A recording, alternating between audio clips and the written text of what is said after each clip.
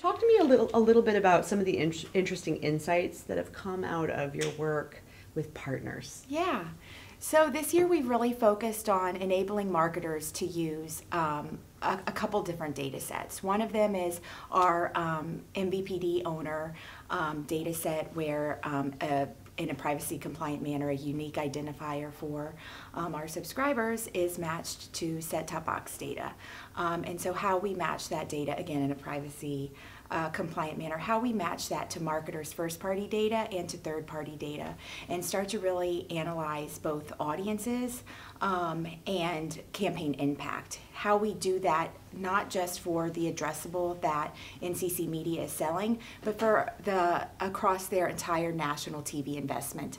And then even more powerfully, how we layer on that measurement for local broadcast, local cable, and addressable. So when you start to be able to see how audiences are, your specific first-party audiences are being exposed across those huge TV data sources, or excuse me, video channels, it opens up a lot of possibilities to start to understand reach, frequency, the best ways to make the plans to reach your audiences more effectively and efficiently. The insights that we really, they kind of started to coalesce around three main pillars, if you will. So the first was audiences matter. Of course, that sounds pretty basic, but it's quite innovative, because what it helps focus on is both how my audiences are being reached, and how I build audiences. So starting to take a more full funnel approach and looking at how you build audiences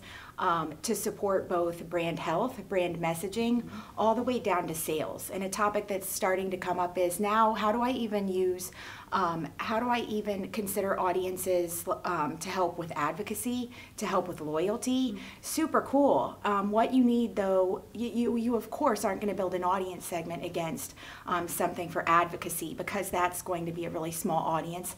The returns on that aren't going to be efficient. So the way that you can really make addressable work for you, if you're a big national brand, is to start building audiences with subsegments with each of those funnel steps in consideration. So how do you start using data combined with brand health information that can indicate that it'll eventually drive to a different behavior or to the behavior you want?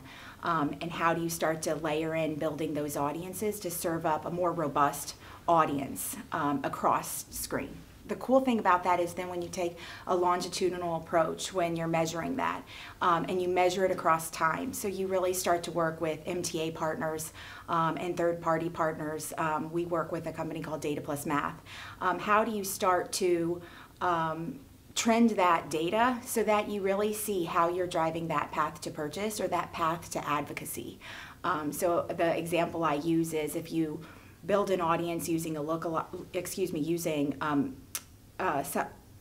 audience that has visited a website, and then you layer on a subsegment of a lookalike audience to its website visitation.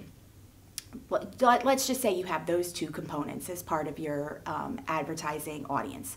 Then when you measure the impact over time, what you can see is pretty immediately is that the website audience was driven to conversion more than the audience that was the lookalike model. But the lookalike model was driven to the website. And so you can start to see how you can robustly build that out to track how you're efficiently moving that consumer through the funnel, and hopefully then you're starting, it's more than just your advertising plan, you're starting to leverage that data in a way that helps impact your creative strategy, your platform strategy, the ad load strategy and such.